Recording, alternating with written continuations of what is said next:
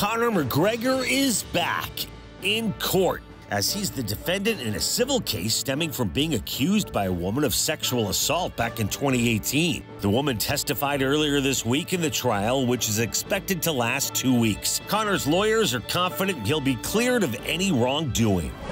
Ryan Garcia's father, Henry Garcia, says Ryan's return to the ring in April is guaranteed. As for his opponent, Henry said Teofimo Lopez is still being looked at. However, he's not sure that Teo will be Ryan's first fight back, but added that Ryan's return bout will be a good fight.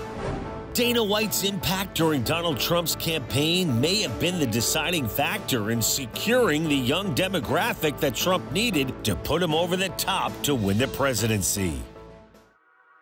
For more stories, visit us at fightsports.tv.